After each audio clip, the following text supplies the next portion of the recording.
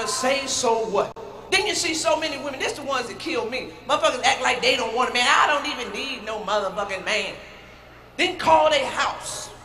Listen to their motherfucking answer machine. Hey, this is Tamika. I'm not home, but you can reach me on my cell phone at 391-2468. Or call my job at 841-3924. Or call my mama house at 631-4128. Holla! You desperate bitch!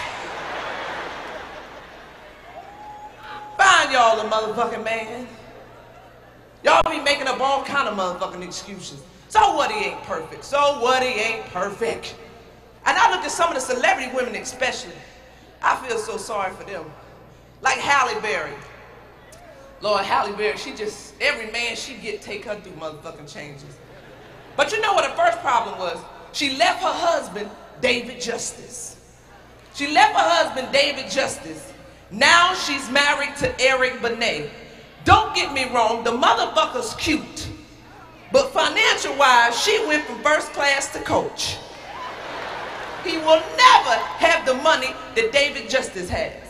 And how can you leave a man with championship rings for a motherfucker wearing toe rings? I don't understand that type of bullshit.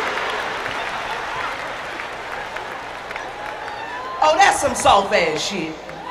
Oh, you know that's some soft-ass shit.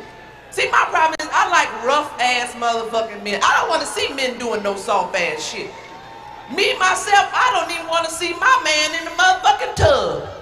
Nigga, take a shower. I wish the fuck I would come home and you soaking. I know you ain't in this bitch soaking. You better be doing the dishes in this motherfucker. That's what you better be doing. Do that shit when I ain't home. I don't want to see that shit. Real men don't soak when other motherfuckers is home. Real men don't put lotion on their ass. What is you lotioning your ass for? The ass is supposed to match the nuts dry. It's a combo.